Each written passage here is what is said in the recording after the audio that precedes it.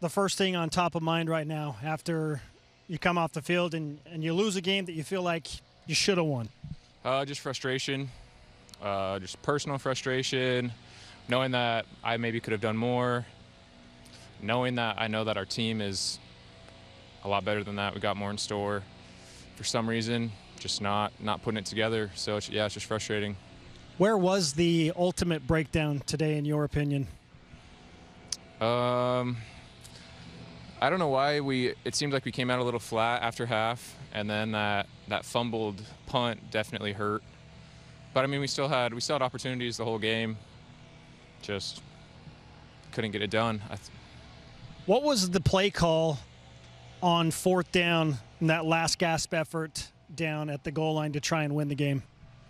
I ran a corner, and then we had the inside receiver on a 5-yard in, the other receiver on like a hitched 5-yard in.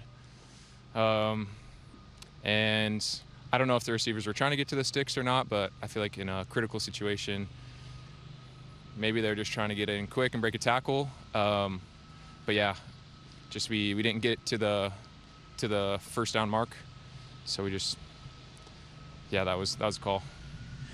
I know that you don't want to make excuses. So where does it need to change for the team overall, specifically on offense? We just need to finish drives. I mean, it's kind of the story of our season. We show glimpses of really good football where we're driving down, and then we just don't finish in the red zone. And then giving up 7 points getting 3 points instead of 7 points is a huge thing, and we did that too many times, and we can't do that anymore.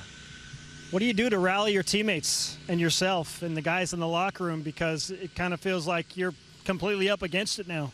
Yeah, I mean, we just need to get back, learn from our mistakes, and we still have quite a few games. We've got some tough ones coming up, and just as a team, we can't shy away or give up. So just encouraging teammates, coaches to focus and just keep going.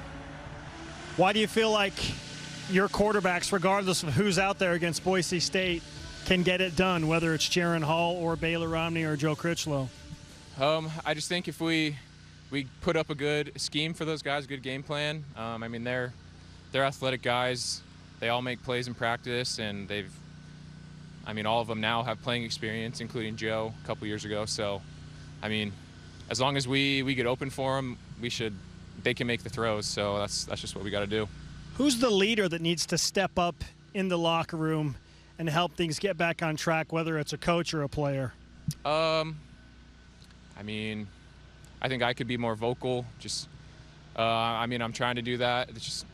I'm more of a lead by example guy, but that's definitely something that I'd say I need to do, just to keep our teammates up and just show how much this means to all of us, that we hate losing, and it's really frustrating, so we're just trying to figure it out. Well, Matt, it certainly shows a lot of maturity for you to be out here after a tough loss like that, and we thank you for your time. No problem. Thanks.